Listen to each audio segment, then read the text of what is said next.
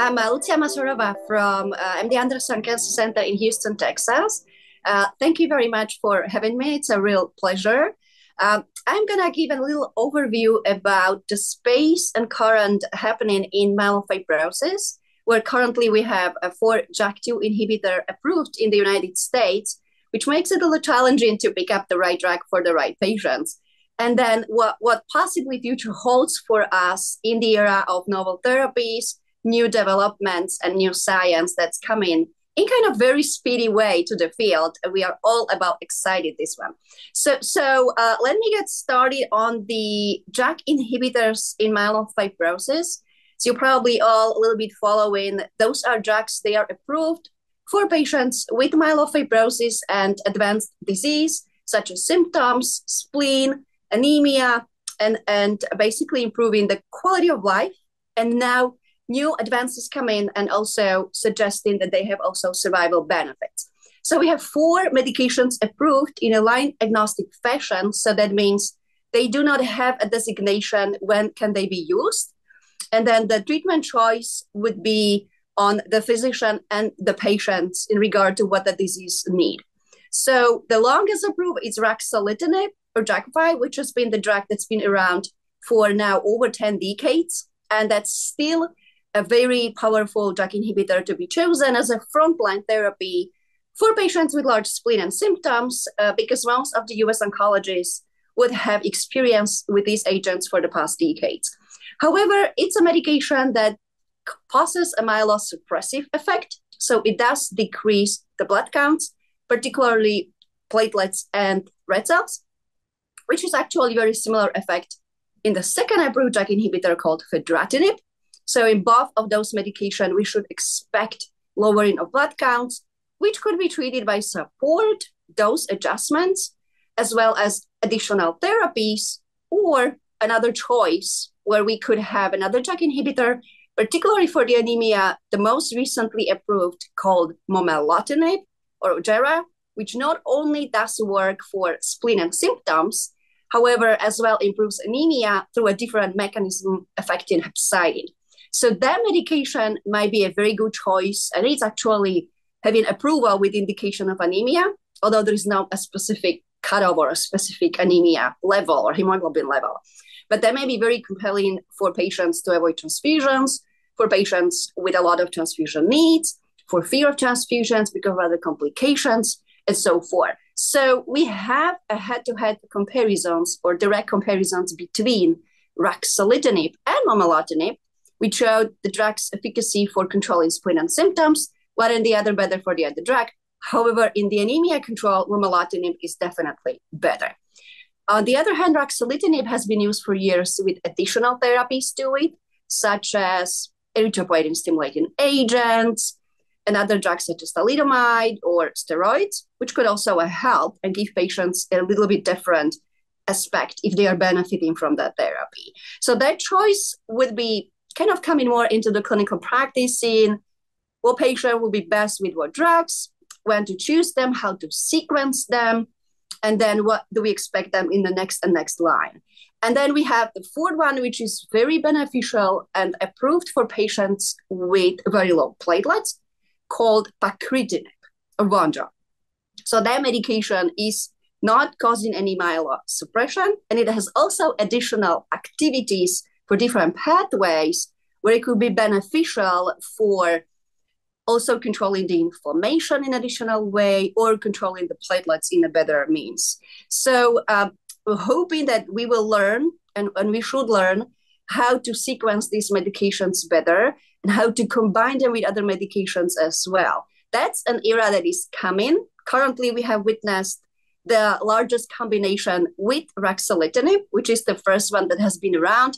We had recently published results or shown results of the large phase 3 studies that examined ruxolitinib and placebo, or ruxolitinib and the second agent, which was either BCL-XL inhibitor called navitoclax or a BET inhibitor, something we call bromodomain, called pelabresib. Both of those were recently released and showed significant improvements in symptom and in spleen control for both of the medications. However, not so much for the symptoms in an expected way. So that's something to learn. There are currently another ones, they are being a very, what I would call hot topics in these days, which is combination of ruxolitinib with another one called selinexor, which is something we call an export protein. Pretty much all of these additional medications work on non-JAK pathways. So they are intended to inhibit the additional inflammatory pathways they are activated and causing the JAK inhibitors not to perform ideally. And also are responsible for disease progression ultimately. And then another one that is coming soon, which is combining something we call MDM2 inhibitor.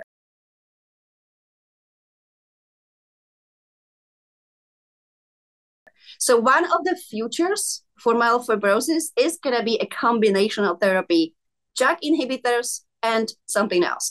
I'm not particularly keen on taking one or the other. I would like to explore every single one of them in a combination, if safe to do so. We still have intention to, whatever drug started, explore the most of its potential by adding on something if it's safe to do. I would encourage to go look into clinical trials in the setting if they are open and exploring the novel approaches beyond the single agent, because all of us honestly believe single agents is not the future with these drugs. They're fantastic in controlling symptoms, spleens, prolonging survival, but definitely we can do better.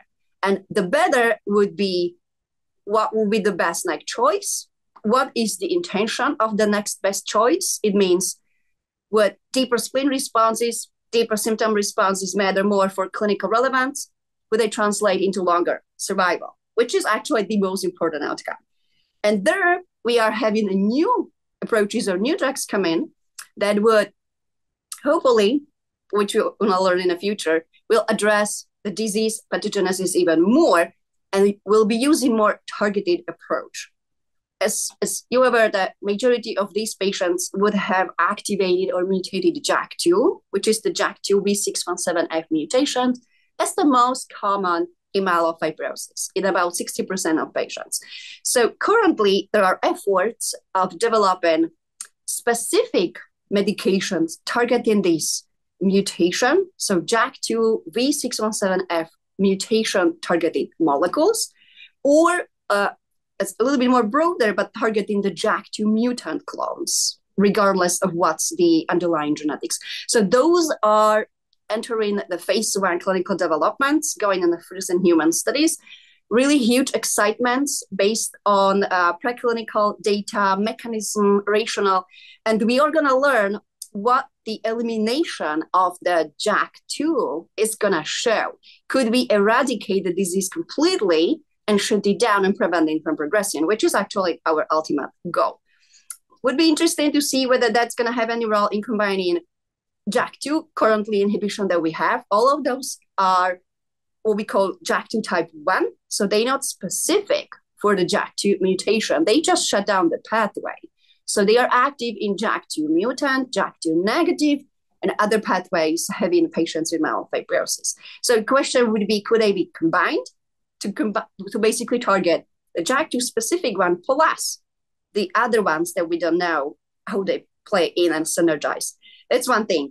Of course, combination with others I just mentioned would be very intriguing to find out once we see what's the safety of these agents coming in. And then another very, very interesting and hopefully very near future bringing advances would be carleticulin targeting, because we know that about 30% of patients with myelofibrosis carry carleticulin, which is a different mechanism of how the disease starts and how the disease works. It's actually an immunogenic pathogen. Once that happens, the mutation happens, it is recognizable by the immune system on the surface of a cell. And we have worked with the companies to develop antibody to target that carleticulin to, again, shut it down, prevent it to exert the function on the cells. And in that effort, there are actually a couple different approaches. One is using a normal antibody, which doesn't have anything attached to it. The other one is using something we call BiTEs, or BiTE-specific molecules, that are engaging also patients' immune system, particularly the T cells. That is very well-known mechanism that has been explored and used, and we have approved drugs across different hematologic cancers. So that's something that we're learning, and that study also launched and enrolls a couple of few patients already. And then a very novel mechanism is coming, designing something we call CART, which are a specific chimeric antigen receptor antibodies. They are going to be also against the carleticulin, and using a different mechanism of actually eliminating the clone and the mutant cells. So very exciting, very novel.